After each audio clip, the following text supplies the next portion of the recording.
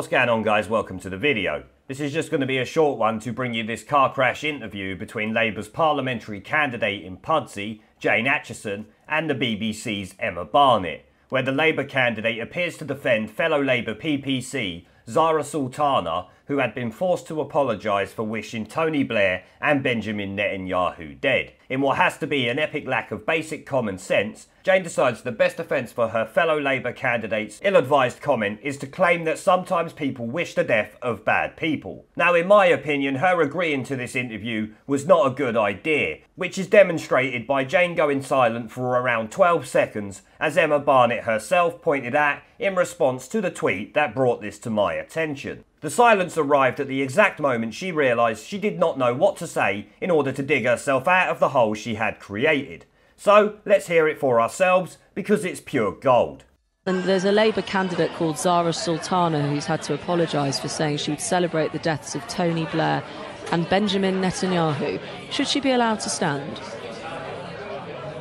I think that needs to be looked at, and I'm sure that it is. And it is being looked at. What's your opinion? I don't know the details of it. Well, I've just told you the detail. That's what she said. You're someone yourself who's been pulled up for previous social media posts, and you're standing. I think should she be able to stand? Sometimes people say things that are they're very passionate, and they say things that are wrong. But I don't think that what she's saying there is necessarily worse than looking down on the people of Grenfell who died in a fire. Well, that's what we've experienced. So, sorry, we're in a situation of top trumps. What's worse, talking about people in a tower who should have got out versus celebrating the deaths of two former Prime Ministers and a current Prime Minister? Is that really what you're saying? Well, it's not good, is it?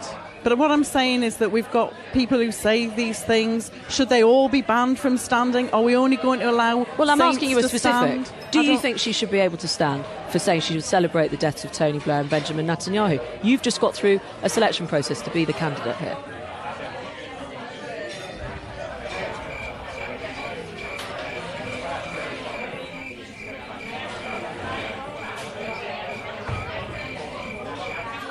I think I'd like to talk to her and see what she was really trying to say, and is she apologising? I don't know. If she's apologising, then I think that would be okay. I mean, as I say, you've had your own experiences because of this. Do celebrate deaths sometimes. It's not good, is it? Is it really good to celebrate deaths? It's not. But people do sometimes because they feel strongly about whatever that person represented. Sorry, I have to just pause on that. You've actually just said sometimes people do celebrate deaths. Of course they do. So you sound like you're defending what could be a celebration of the death of Tony Bliar. No, I'm not. But that's what she said. I'm not. What I'm saying is that people, for instance, they celebrated the death of Hitler. It's not tasteful, but it's, it's there.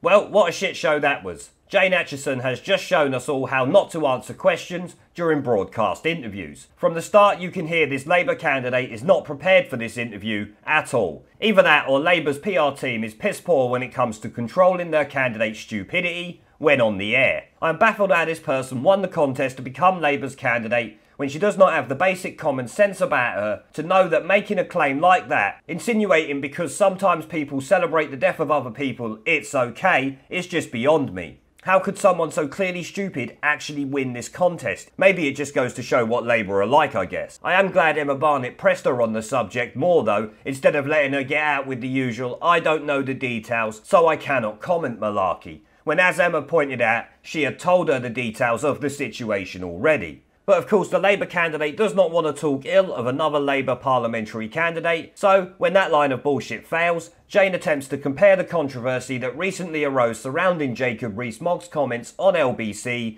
which is quickly rubbished by the BBC host, because of course there is no justification for wishing someone dead, especially if you're in a position of power like a parliamentary candidate. As Emma said, there's no need to play top trumps. It does not matter if you like them or disagree with their politics. At the end of the day, it's a disgraceful thing to do, and something that should be expected from a bratty teenager, not a political candidate. When Jane is pushed on it further, we endure the 12 seconds of excruciating silence that, like I said, is the moment she knew she fucked up this interview and there was no way to save it. To be honest though, I'm not surprised by this complete train wreck because we are talking about the Labour Party here. But it is not just Labour who seem to enjoy wishing people dead, namely Tony Bliar. If you all remember back recently, we had the Lib Dems singing this during one of their party conference discos. Tony Blair can fuck off and die. Tony Blair can fuck off and die. I guess it must be a popular Remain supporter thing then to wish people dead you disagree with politically. Bunch of lowlives if you ask me.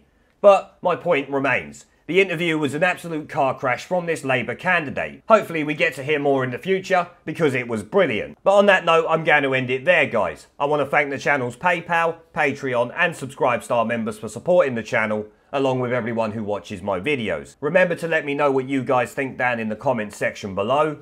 Leave a like, subscribe with the notification bell and share this video as it helps the channel a lot. And I will see you all in the next one. This Parliament is a dead Parliament. Yes. It should no longer sit. It has no moral right to sit on these green benches. They don't like the truth. Twice they have been asked to let the electorate decide upon whether they should continue to sit in their seats while they block 17.4 million people's votes.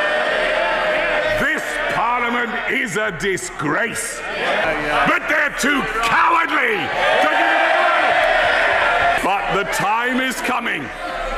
The time is coming, Mr. Speaker, when even these turkeys won't be able to prevent Christmas.